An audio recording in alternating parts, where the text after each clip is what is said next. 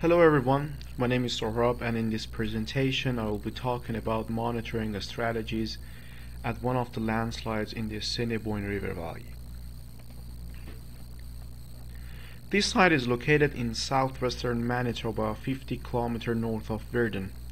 Frequent instabilities along the valley have affected CN Railway, and today I'm presenting my work on one of these slides at mile 184.4 CN subdivision. The general soil profile in this region from top to bottom includes fill, glacial till, and then clay shale. Like many other landslides in western Canada, these instabilities are driven on a pre-sheared clay shales with the residual friction angle of about 8 degrees. Previous studies have so far concluded that the water is the primary factor of instabilities in this region.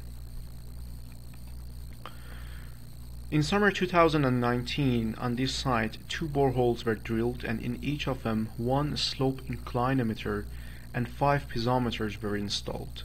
In addition to this, 24 survey pins were laid out. One of the Dr. Hendry's grad students at the time performed X-ray scans on the samples, and he was successful to identify the depth of shear band along with its geometrical characteristics. 2 SIs had been installed in the 90s near to our site. The goal was to record and report the displacements of another slide shown with black oval, and this neighboring slide has been periodically moving and apparently has been recently activated again as per information provided by CN.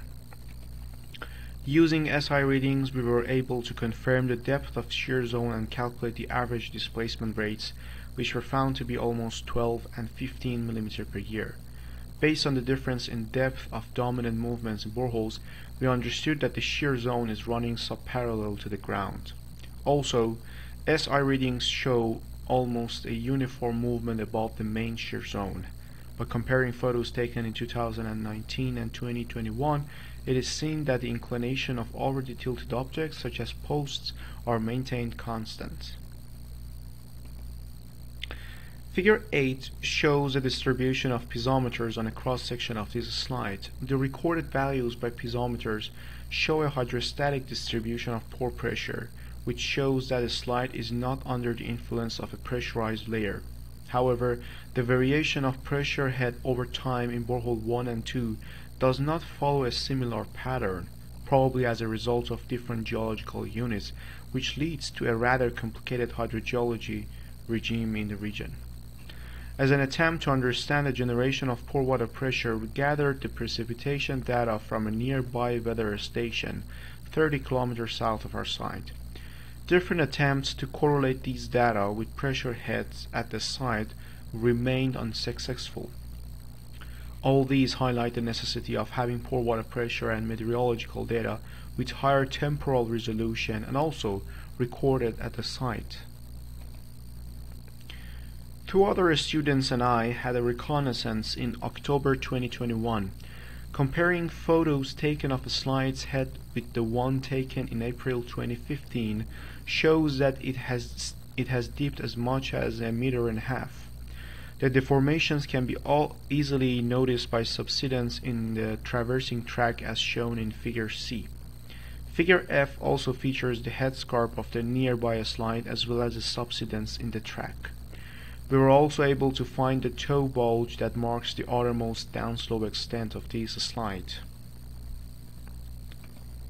In this trip, the coordinates of survey pins were also collected using a GPS device. It was found that the most of these pins have not moved very much, but apparently ground has been moving upslope the track near the headscarp, suggesting that it is the most active part of landslide.